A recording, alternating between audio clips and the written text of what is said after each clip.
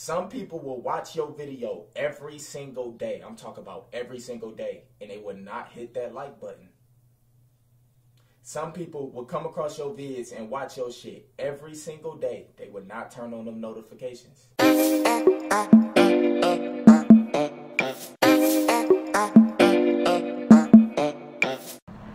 Nah, see, he ain't talking about us. But anyways, let's get to it. Hammer gang. How we always hit the nail on the head. Now check this out, University of Miami Hurricane fans. This is going to be a short video. Now, as most of us already know, with the acquirement of De'Aaron King, Jarren Williams put himself in the transfer portal.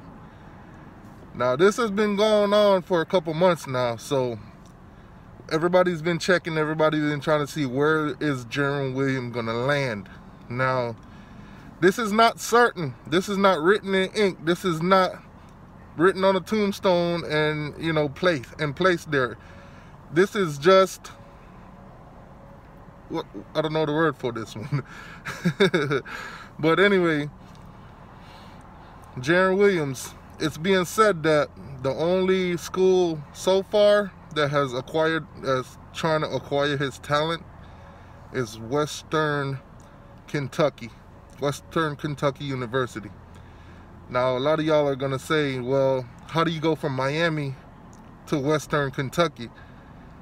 It wouldn't make any sense. But if you look at Jarren's track history, his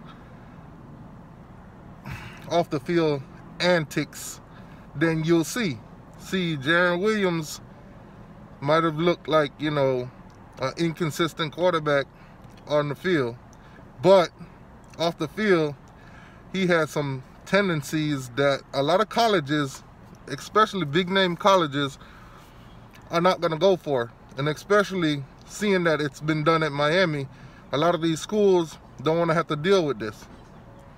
Drinking, getting drunk, you know, showing up the games late. Not games late, showing up for curfew late, I'm sorry. But a lot of colleges are not going to go for it, especially colleges in the top 5 conferences, the Power 5. They're not going to go for it. They have plenty of options. They have plenty of quarterback with plenty of talent that either on the same level as Jarren Williams or even higher. So Western Kentucky, they, from what I'm hearing, has gave Jarren Williams an offer. Now, will he go to Western Kentucky? That has yet to be confirmed.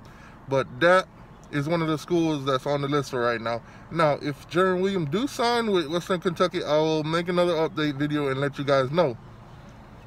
If he gets any other offers that I hear about, I will let you guys know. But as of right now, Western Kentucky University is on the line.